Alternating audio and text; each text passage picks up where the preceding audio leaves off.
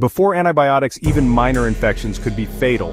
Doctors had no way to stop bacteria, and millions died from diseases we now consider trivial.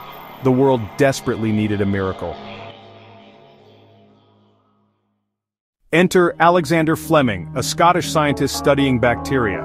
In 1928, he returned from vacation to find something strange.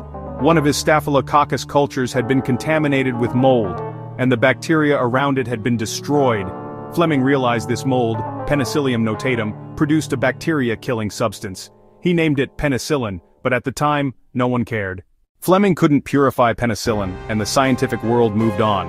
For over a decade, his discovery gathered dust, until World War II changed everything. With soldiers dying from infections, two scientists, Howard Walter Florey and Ernst Boris Chain, rediscovered Fleming's work. They perfected penicillin extraction, turning it into the world's first true antibiotic. Penicillin is tested on a dying patient who miraculously recovers. By 1945, penicillin was mass-produced. Penicillin has saved over 200 million lives. Alexander Fleming, Howard Walter Florey, and Ernst Boris Chain won the Nobel Prize, and the age of antibiotics began. Today, antibiotic resistance is a new battle, but penicillin's legacy reminds us that the next big discovery might be hiding in the most unexpected places. What other medical breakthroughs are waiting to be found? Now you know.